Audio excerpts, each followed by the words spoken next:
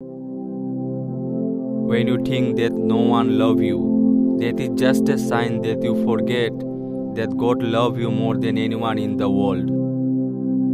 God sent His Holy Spirit to help us be obedient to Him. So when you are struggling with something, all you need to do is say, God help me, I depend on you, I lean on you, I cannot do it without you.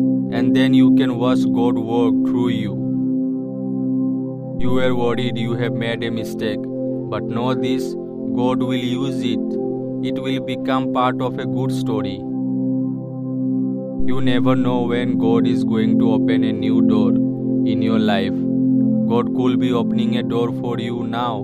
Keep hope and trust Him. It is impossible to worship God and remain unchanged. God bless you. This message contains something that could change your life. Don't ignore it.